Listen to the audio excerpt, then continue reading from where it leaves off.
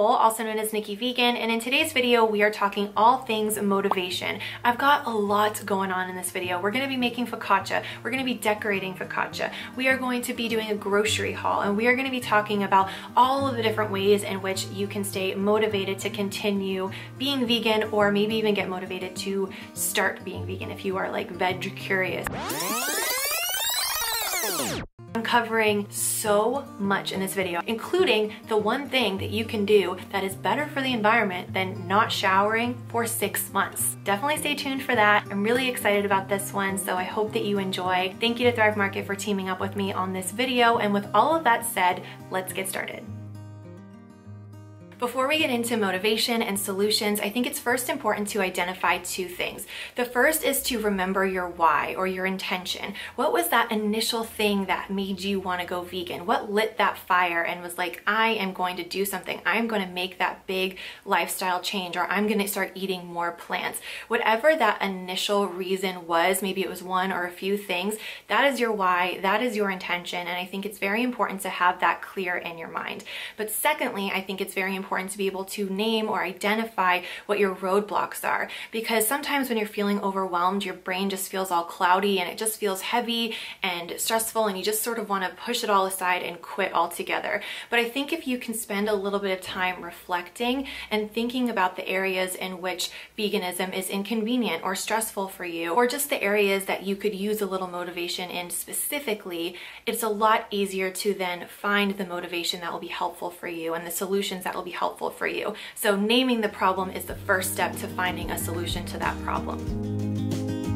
If one of your roadblocks is that making vegan food is just not very convenient or practical for you, I think it's important to try to make it as easy as possible. And one of the ways that I make it easy on myself is to always make sure that I have my staples on hand. I actually wrote some of mine down, and with these staples I can make so many different kinds of meals really quickly, even if I haven't been to the store in a long time or I don't have a lot of time to make a meal. In the legumes and beans category, I always have chickpeas, black beans, and red lentils. In the dried foods category, I have brown rice and pasta, because those make really great bases for any kind of fresh ingredients that you may have. In the nut butter category, peanut butter and tahini are definitely my staples. Of course, I love other kinds of, almond butter and chocolate hazelnut butter and cashew butter. All of that is really fun, but I think that peanut butter is a really great budget-friendly staple, and tahini is great because I can use it to make sauces. I can use both of those ingredients to make smoothies, to make oatmeal, to make savory salad dressings and soups and all kinds of things. So those are my two staples for sure. And then in the freezer, I like to always have frozen fruit and frozen vegetables on hand, because that way I can combine those frozen produce ingredients with whatever, beans or lentils or pasta that I have in the pantry, and always know that there's a easy, kind of filling meal available, even if I haven't been to the store in a while. And then in the canned section, canned tomatoes, canned coconut milk, and veggie broth, because that will help to kind of tie the whole meal together. And I also like to have a couple jars of pasta sauce. One of my roadblocks is that I sometimes imagine my life is a lot more organized than it actually is, that I have way more time than I actually have, or that I just have way more energy than I sometimes do at the end of the day to make a meal. And so I imagine myself making, homemade tomato sauce out of canned or fresh tomatoes and, fresh ingredients that I always have on hand. The fact of the matter is, sometimes I just need to make dinner in 10 minutes, and having some ready-made ingredients like tomato sauce is something that makes it a lot more practical and doable for my real life. So I'm able to get into the kitchen, whip up a healthy meal, have my dried pasta, my canned tomatoes, maybe I'll do some of the lentils that I have in the pantry, some frozen broccoli, call it a day. It does not need to be super complicated, and that way I'm really working with my real life, and I'm stocking up with items that actually really make things convenient for me, and not the imaginary world that I wish I lived in my mind, where I had all the time and resources to make every single thing from scratch. So I think that's a really important thing to keep in mind when you're identifying your roadblocks. Be really honest about your situation and the amount of time that you have, because that way you can make sure that you have supplies that really will actually be helpful for you. And for me, having those staples on hand, including some pre-made items and frozen items, all of that really works with the real life that I actually have, and it makes it a lot easier to make vegan meals. Next, I'm going to show you a little grocery haul because I find that whenever I peek into other people's carts when I'm at the grocery store, which I shamelessly do, I get motivated to try new products and to, try new recipes and stuff like that. So here's a little peek into my grocery cart, and I really hope that you guys enjoy it. Like I said, I love to stock up on tomato sauce, so I have several jars of these in my pantry at all times. I got olive oil to make focaccia and rolled oats because I make oatmeal almost every single day. I recently did a video for high protein breakfast recipes, and this bowl of oatmeal has over 21 grams of protein. But I also like to make gingerbread oats around Christmas time, and I use oatmeal to make all kinds of desserts like my peach and raspberry crisp. I also love apple cider vinegar, and I get it on Thrive because look how giant this bottle is. It's like the size of my head. I get the big old bottle, and I use this to make salad dressings. And then I got some sprouted brown lentils. I don't think I've ever made sprouted brown lentils before, so I'm excited to try these. But I love to make lentils to make my arugula, roasted carrot, and lentil salad. It has miso, sesame, brown rice, and crunchy walnuts. It is definitely my favorite salad, and I know that a lot of you guys have recreated this and made it at home, and I've gotten really good feedback, so that is why I got lentils, so that I could make this again, because it's definitely one of my favorite recipes right now. I also got a couple cans of diced tomatoes for soups and stews, and so that I could make my chili recipe, which I will link down below. I got some organic red lentils because I love to make dal, and I pretty much make a big pot of this recipe, which is also linked down below, at least once a month. It's got coconut milk, canned tomatoes, spices. It's so good. Then I got a couple of boxes of cereal. I do find that these kind of healthier cereals, the ones that don't have a lot of added ingredients and sugars, can be pricey, so I do like to get those on Thrive to save some money. This is one of my favorite high protein pastas, and this is one of my favorite budget friendly ways to add some healthy plant-based protein into a meal. I'll sprinkle it on top of grain bowls or salads, but my favorite way is to add about 2 tablespoons to the blender when I'm making a smoothie, like I did in my blueberry milkshake smoothie recipe, which of course is linked below.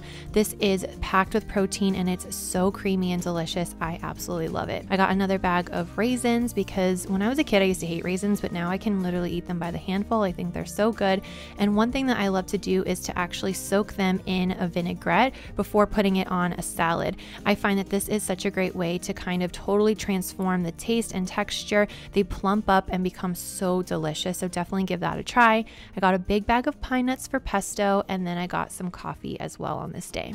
Everything in this haul is from Thrive Market, and even though I can buy, pasta and beans and tomato sauce anywhere, I love to shop on Thrive Market because not only do they always have discounted prices, but I also save time because I don't have to go into the grocery store, and it gets shipped to my house in recyclable packaging, carbon neutral packaging from their zero waste warehouses. But on top of that, I find it really motivating to support a business that is trying to do some good for the environment. They recently got a B Corp certification, which basically means that they are legally required to consider the impact of their decisions on communities, on suppliers, on customers, on their workers, and on the environment. And they've made a lot of big changes over the years. I've been a customer with them for years, and I've really seen that they have made huge strides, and they really do put sustainability first. Everything arrives in recyclable and reusable packaging. So if you guys want to become a member, they now have a 1 month or a 1 year option, and if you click the link to join today, you will get 25% off your order and a free gift.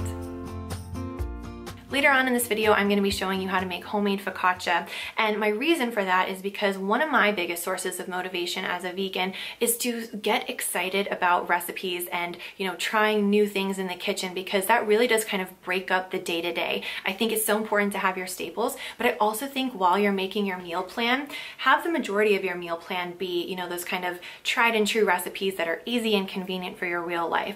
But then maybe 1 day a week or a couple times a month, make sure you also schedule in new recipes that you're really excited to try. That will give you something to look forward to, and that really does work as motivation as well. So for me, learning how to make focaccia from scratch with just some very simple basic ingredients was definitely motivating for me. I've been looking forward to learning how to do this for a while, so I'm going to show you exactly how I did that. But first, I think it's very important to mention that one of the best ways to stay motivated is to stay curious.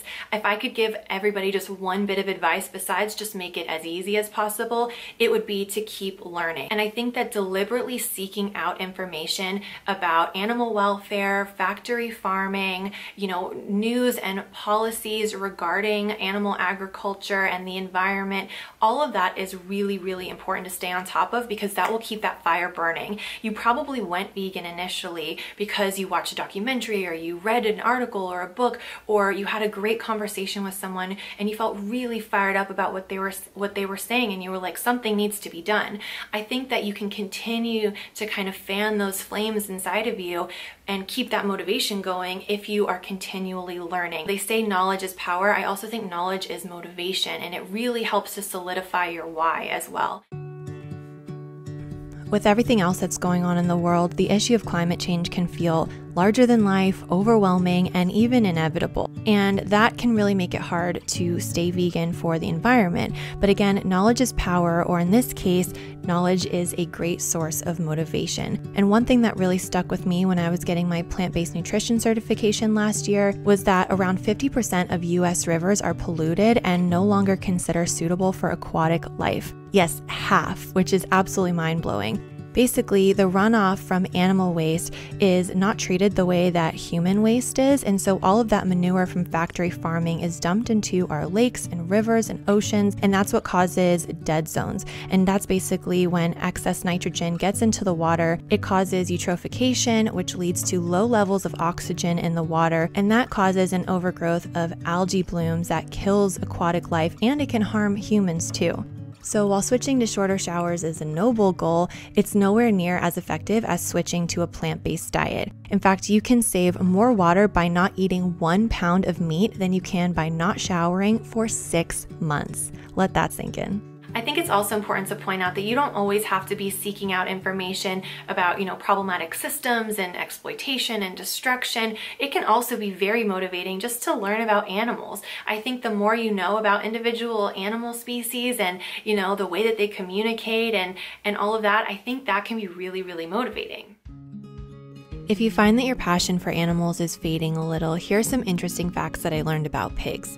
MercyForAnimals.org reported that a 2015 study by researchers at Emory University discovered that pigs are smarter than dogs, and they can solve problems just as well as chimpanzees. Thanks to their excellent long-term memories, pigs also tend to be skilled at puzzles and certain video games. Pigs love to play and mock fight just like dogs, and they're capable of learning from each other. Pigs have even shown that they feel empathy and can comprehend simple symbolic language. So if you're in need of a motivation boost, I think that learning about animals is a great way to bridge the disconnect that we have in our minds between animals and food. And here's a practical takeaway if you find yourself missing the taste of pig bacon and you're tempted to give up on veganism because of it. Try making my vegan BLT wraps. These are perfect for those of you who have tried vegan bacon and you just weren't a fan of it on its own. I think this recipe is kind of a magical combination that makes the vegan bacon absolutely delicious. And I think it's because you get that crispy, smoky vegan bacon inside of a wrap with some homemade garlic mayo. You get a zesty bite of bright red onion, and then it's all wrapped in a warm, toasty tortilla. It only takes a couple of minutes to make, and it will definitely satisfy your cravings for smoky, crispy, crunchy, savory bacon, but it doesn't involve any pigs.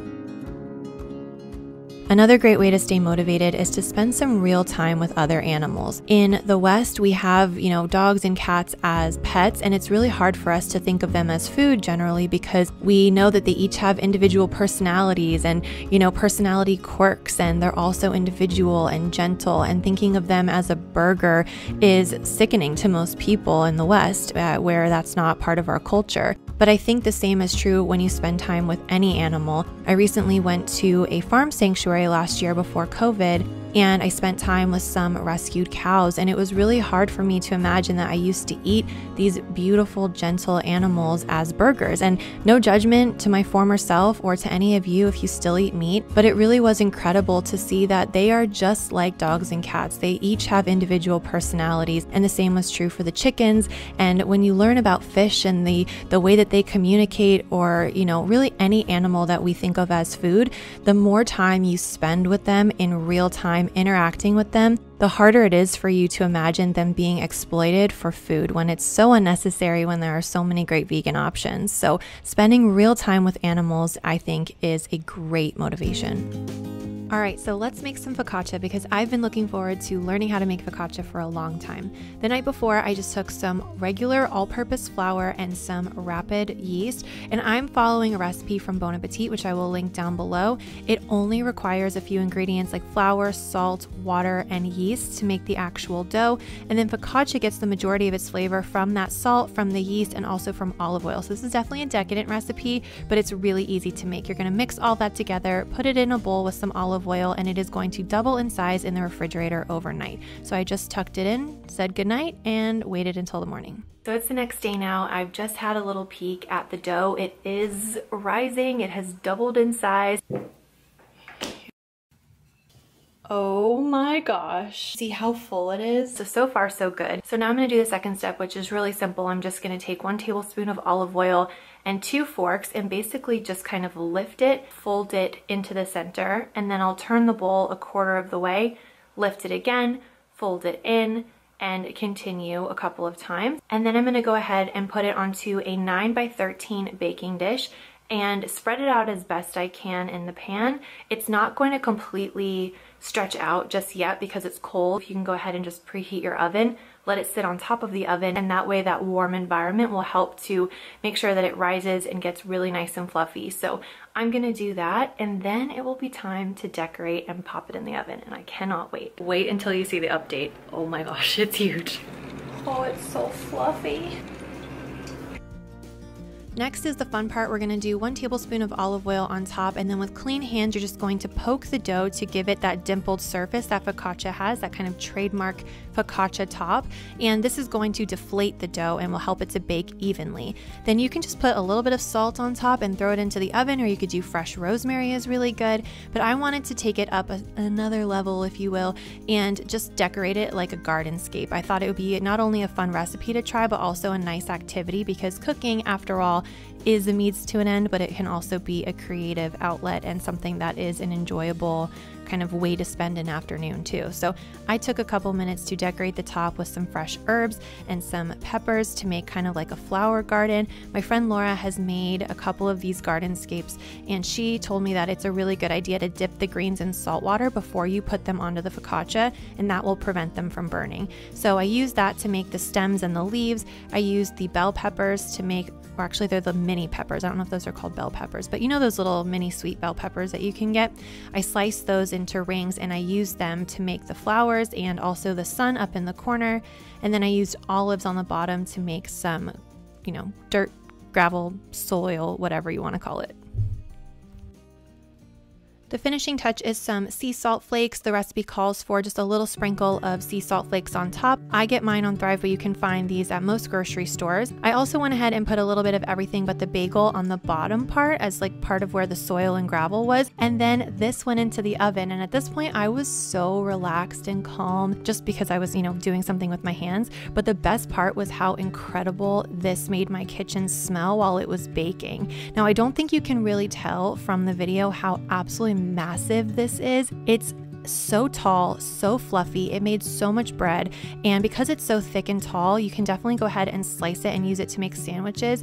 And I ended up freezing quite a bit of this, and I am going to be eating focaccia for a long time to come because it made a lot. But I don't mind because this was so good. It was crispy and crunchy on the outside. It had the perfect amount of flavor. It's really just that simple olive oil and sea salt that is so good with bread. And then the inside was so fluffy, so soft. I just wanted to be sitting in a garden with a glass of wine. It was great.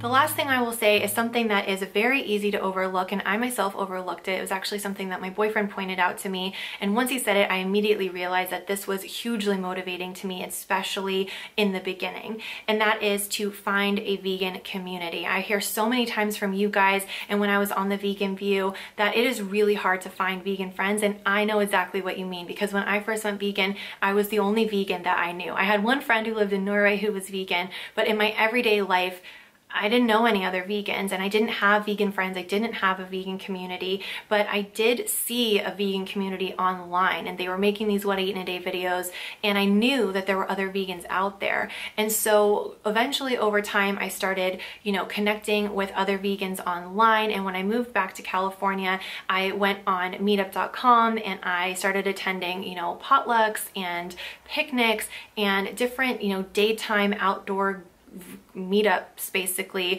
where all the vegans in the community would come hang out and get to know each other, and we could talk about, hey, where do you get this, or have you tried this new vegan product, or what do you say when your family members don't get it, or whatever. And I know that because of COVID, that's a lot harder to do nowadays, and just in general, it's hard to put yourself out there like that. It was for me back then too, but it is definitely still possible. There are lots of Facebook groups and online communities that you can interact with. You can ask questions, you can bounce ideas off of. I will link some in the description box below, but I think that it's really important just to find your community, whether it's in person or online, because that support is so important. And while we're talking about community, I also think it's important to mention that you can really curate a vegan community on your social media. So if you're scrolling through Instagram and constantly seeing people hunting and fishing or preparing animal products, and you're not seeing a lot of vegans on your page, that might make you feel even more isolated and not supported. So I think it's really important to make sure that you are actively following people who inspire you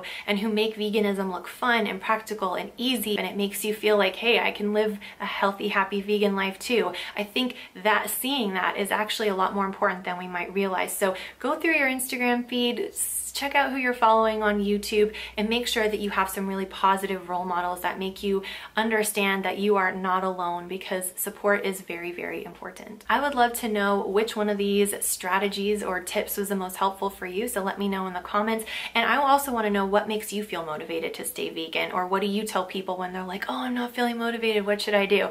Chime in the comments, let me know. Thank you guys so much for watching, and thank you to Thrive Market for sponsoring this video. Again, there is a link to Try Thrive in the description box below, and you will get 25% off your order and a free gift when you join today. I hope you guys have a great day, and I will see you very soon.